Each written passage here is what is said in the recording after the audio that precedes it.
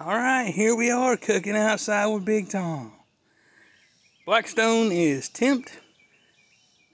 I've already heated it up. See the little smoke whiffs coming off of it. Turned it down, getting ready to throw the food on. Pay attention. Got the marinated New York strip on the sizzle. Okay, I've had it on for about almost 2 minutes. Gave it a 45-degree turn.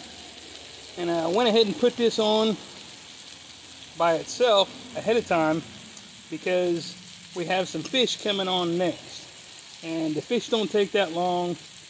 I didn't want to rush anything or overcook anything.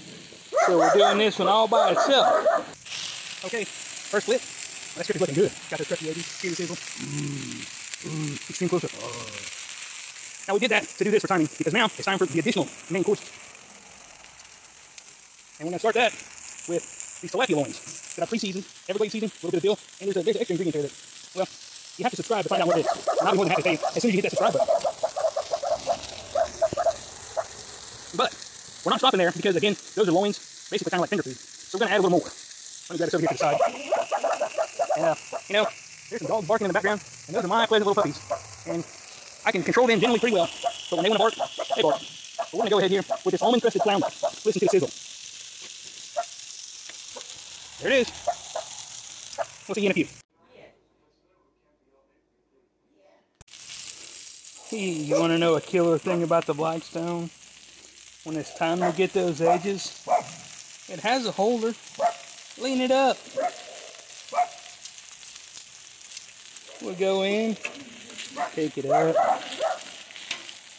turn it over, get a hold of it, put it on there, lean it up. Wait for that crust to form. Well, there it is, folks. I've got my edges getting good and done on my strip. I've got my almond crusted flounder done. I've got my seasoned tilapia loins done. Move my mushrooms over here and get a little color on them. Guess what? Done! Along with the riced vegetables that I have inside. Good to go. Dinner in less than an hour. Totally served.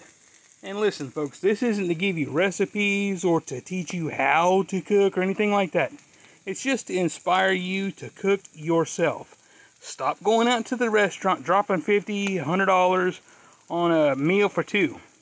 Stay home. Enjoy each other. Cook for yourself. And enjoy a skill that you can learn or already possessed. Let's go ahead and call it done, folks. Enjoy.